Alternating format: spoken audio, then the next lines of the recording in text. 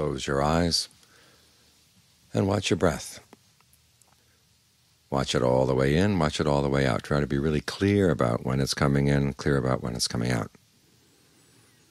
Try to bring a little light inside to what's going on, both in the body and in the mind. As you look at the lights outside, and a lot of those lights are the lights of delusion, the media, all the signs all around. They pull us out into greed, aversion, and delusion and make the mind a lot darker. So what you need is some light inside. As the Buddha said, there is no light like discernment. There's no light as bright as discernment.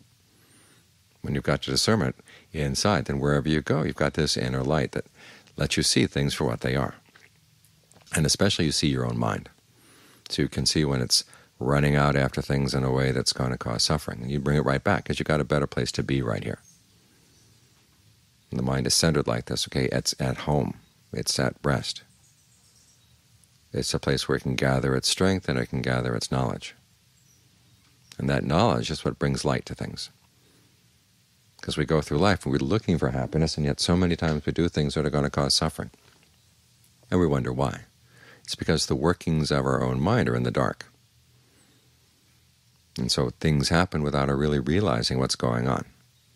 So we want to bring some light inside to really see what's actually happening in there. Then you can understand, okay, this is causing that, and that's causing this, and this is why I've been suffering all along. And that's the way out. These things become very clear. It was like the Buddha made up Four Noble Truths. He didn't sit down and say, what would be a nice teaching to have? Well, how about truths and calling them noble, and 4 is a good number? That's not how he was thinking. He was thinking about a problem that we all have inside, that there's so much darkness inside, and how we bring some light into that darkness so that the things we're doing that are causing suffering, we can stop. We start doing things that lead to the end of suffering, and then the mind is really, really clear and really, really bright. The less suffering it's causing, the more brightness there is inside. So think of your meditation as a way of lighting things up inside. As John Sawat used to say, no matter how long things have been dark, all you have to do is light the light once, and you can see things clearly. The darkness doesn't have the right to say, well, we've been here much longer, so this is our place. It's not their place anymore. As soon as the light comes in, the light makes things clear, and then your choices are clear. And this is how you bring light into your life. It doesn't come from outside. It's something you develop from within. So try to develop this light of discernment and give it the foundation it needs as you get the mind still.